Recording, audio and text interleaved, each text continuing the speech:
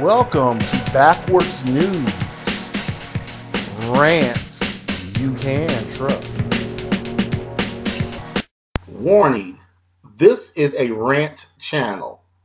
All persons in this video are real and the events are factual.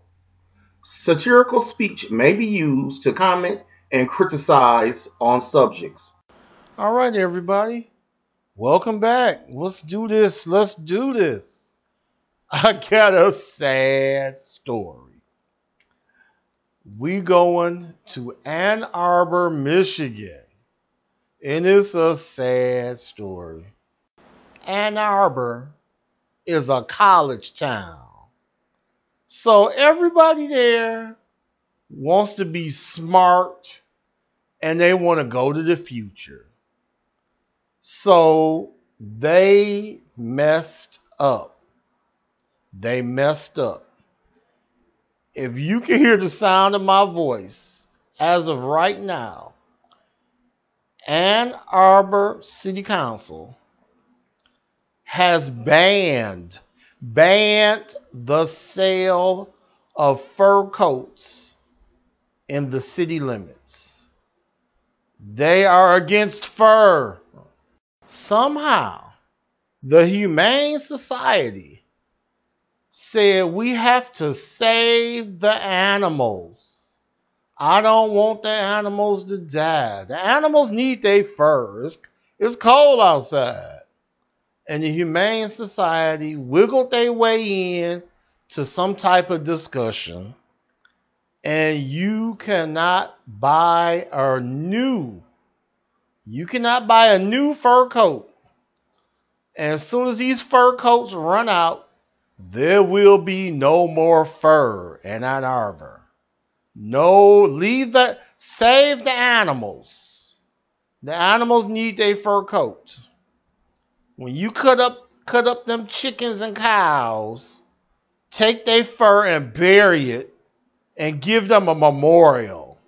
And you better not take that fur and make a coat or a hat or some shoes, or Humane Society is going to get in your butt. One of the spokesmen for the Humane Society, Molly Talmovich, says we had to step in and help direct these dummies, and they did the right thing.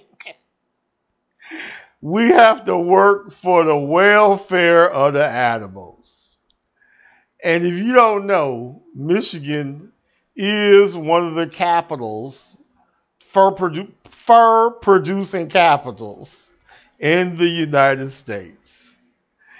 And Molly says she hopes all the rest of the cities in Michigan will follow suit and leave those fur coats alone. Let the animals keep their fur. Let all of them live long as they want to live without the threat of their fur becoming a fur coat. Oh, this damn dummy. What's wrong with her? What's wrong with her? I need that fur coat. I love fur. So if you are any place in Ann Arbor, Michigan, no fur for you. Go get you a vinyl hat and some plastic shoes, and I'll get you a recycled coat made from garbage bags from the landfill. And they smell like oil and vomit. And you can wear that. That's what you can wear. No fur coats. I'm tired of you rich people. No fur coats.